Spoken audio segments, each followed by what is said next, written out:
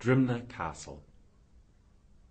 Imagine going to school in the great hall of an old castle with whispers and tales of ghosts in the corridors. Well, this is what happened to 80 boys in 1954 when they started school in Drimnagh Castle School on the Long Mile Road in Dublin. Drimnagh Castle was built around 1240 as a fortress by the Barnewall family. They were a Norman family who owned large parts of land in Terenure, Kimmage and Drimnagh. The Barnewalls, like other Norman families in Ireland, needed to protect themselves against raids of the Irish chiefs. Drimnagh Castle was the perfect fortress. It had a deep, wide ditch filled with water around it.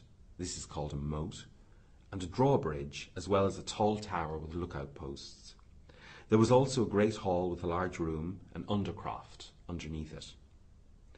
Oliver Cromwell, the English ruler who came to Ireland in 1649 to put an end to Irish rebellion, is said to have kept his horses in Drimnagh Castle, and many people believe his ghost has been a frequent visitor down through the ages. The Hatch family, who were dairy farmers, was the last family to live in Drimnagh Castle. They gave the castle and lands to the Christian Brothers in 1954. The Brothers used the castle as a school from 1954 until 1956, when a newly built school was opened in the castle grounds.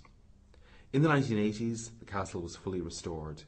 You can go on a guided tour there and also look at its beautiful garden laid out in the style of the 17th century. You can also see the castle on television, as it has been used for filming The Tudors.